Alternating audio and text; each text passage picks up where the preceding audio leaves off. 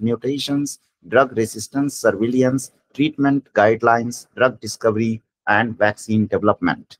Now, in proteomics, you can think about the large-scale protein or peptide identification. So proteomics is the large-scale study of entire set of proteins or the proteomes expressed by an organism or by a cell of an organism. Proteins are the primary functional molecules in the cells, and proteomics, it aims to understand their structure, function, and interactions. So in protein identification and quantifications, using techniques like mass spectrometry to identify and measure the level of different proteins in a sample, which is quite time-taken process, but it is commonly used. The structural proteomics, predicting and modeling the three-dimensional structures of the proteins, analysis of the protein interactions, studying how proteins interact with each other to form cellular networks. So these are the summarized application which you can see here. For example, Geoterm, PFAM, KEGG, Reactome, HPRD, Interpro, String, these are the databases which you are using for protein protein functional assay, cell tissue functional analysis, protein assemblies, proteins, peptides, LCMS, MS, and many more kind of identification.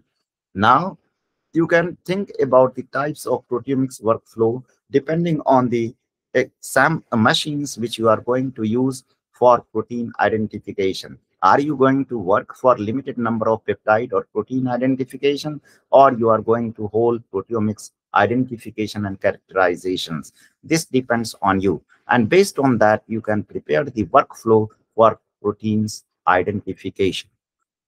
Now, transcriptomics, which is very common and frequently used, especially in academia for research purpose. Transcriptomics is the study of full set of RNA transcripts or the transcriptome in a cell under specific conditions. It reveals which genes are active and how their expression levels changes in different conditions.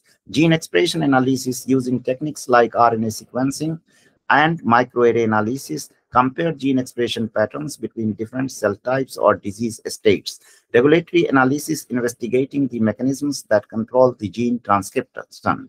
And in the right side, you can see the advanced level application in transcriptomics for the bioinformatics tools and techniques or your own developed methods. For example, here, molecular immunophenotypes identification. This is one way to identify. Figure B is co-expression networks of the genes, and then upstream mechanisms, then single cell transcriptomics, and finally personalized transcriptomics for clinical diagnostic purpose. Now, you can think about also metabolomics, which is also commonly used, especially for those people who are working in plant or environmental science. Metabolomics is the study of a small molecule metabolites found within a biological system, such as a cell, tissue, or organism. Metabolites are the end products of cellular processes. Here, pathway analysis, analyzing metabolic networks to the understand biochemical processes, diagnostic biomarkers, identifying the metabolites associated with diseases for diagnostic purposes. If you want to see all the application in terms of research paper, I have my own publication for almost all the system biology and bioinformatics branches application, which you can see on my Google profile, Google Scholar profile, or you can see on the ResearchGate or some other profiles.